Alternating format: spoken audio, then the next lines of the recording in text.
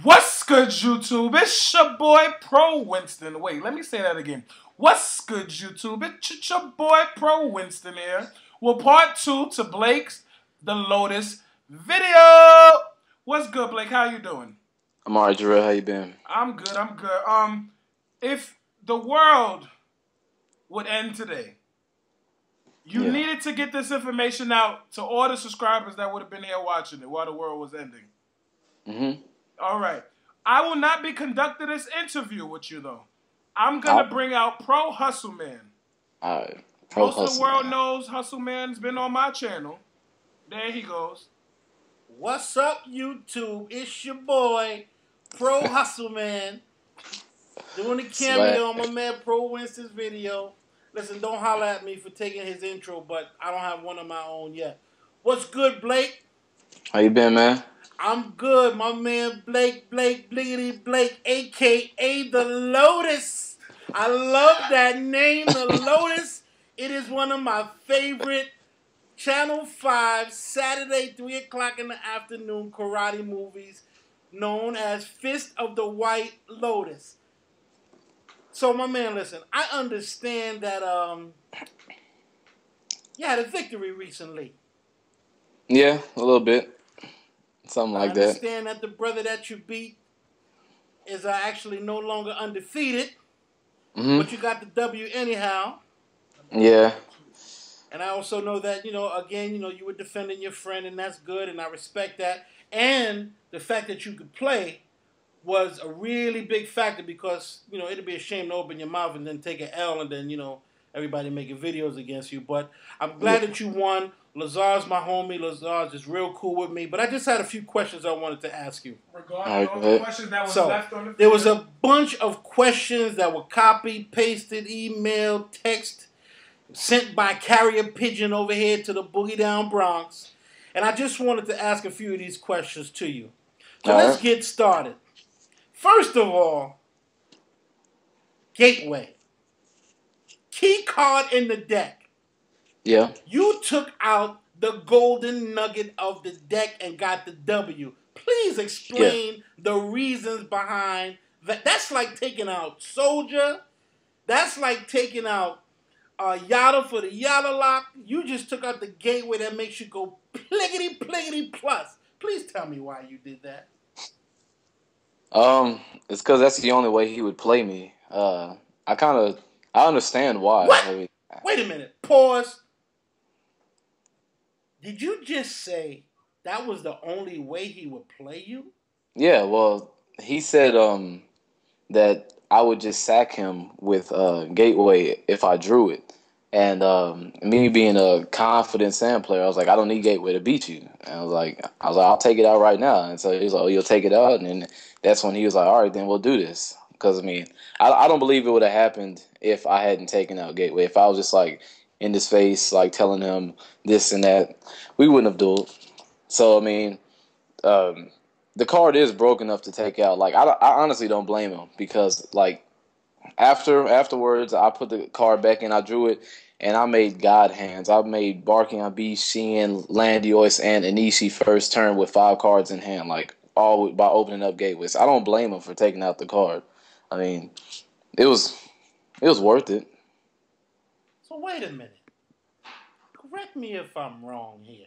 Yeah. Are you telling me that you had to downgrade your deck to beat the YCS champion who just went undefeated? Are you that good? No. I don't feel like it was even a downgrade. I just feel like I think it made it fair because like regardless of whether he could open up Rabbit, like I feel like I could still maneuver around it. Like Gateway is basically a win condition. I don't think opening up Rabbit is a win condition. So if I eliminate the easiest win condition and then I play on his terms, then I can be that common duelist that comes and be like, hey, let's play. Even if we weren't playing for honor, or I wasn't playing for my friends, whatever. Like if I was like, hey, I'll do this, I'll take this out, and we'll be even, so we can play, so I can test my skill. I feel like that's fair. So I'm not saying I'm better than him. I'm not saying anything. I'm just saying like it was valid because I would have probably asked him the same thing. That's very, very interesting to me.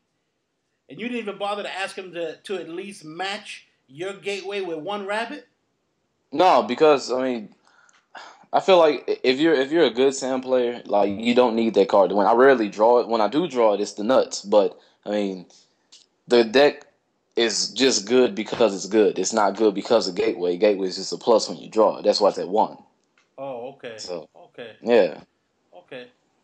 Well, tell me something. Do you think he probably removed the gates from around his house? Since he is the reigning champion. He's a champion, but he got limitations, right? Not everybody got the limitations. I mean, Well, tell me something. What card did you put in? What card?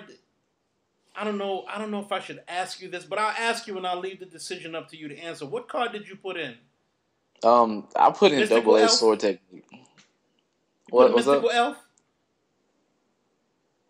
No, I can't. I don't know. You broke up, but I said I put in double edged sword technique, and it was just because I didn't have a third Magatama in my binder. It wasn't like I was thinking about what to put in. Oh, it's gonna be broke. I just put a card in. Wow, wow. Yeah, I figured- started it out. So I didn't really draw it, so I just started it out. It's kind of slow. Oh, okay. I mean, because you were just like super confident, man. So I figured maybe you were just going to throw in a Mystical Elf or Buster Blade or something Nah. just for kicks.